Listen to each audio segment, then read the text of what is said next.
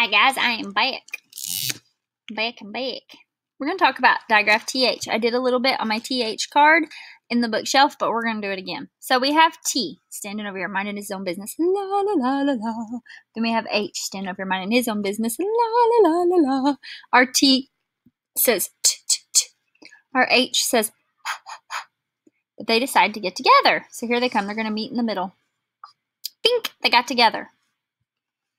When they get together, they become one sound. They can no longer be pulled apart. They can no longer be pulled apart to say t or h. They come together.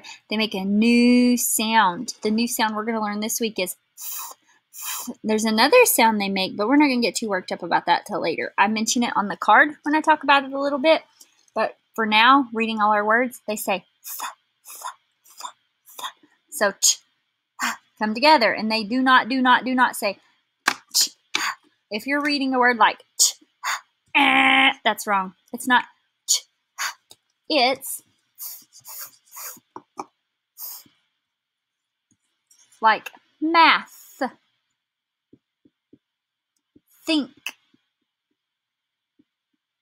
there. Whoops, there's the voice one. We don't want that one. How about moth, bath. See?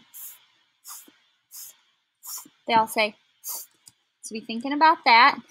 Think. There's another one right there. Think. Be thinking about that.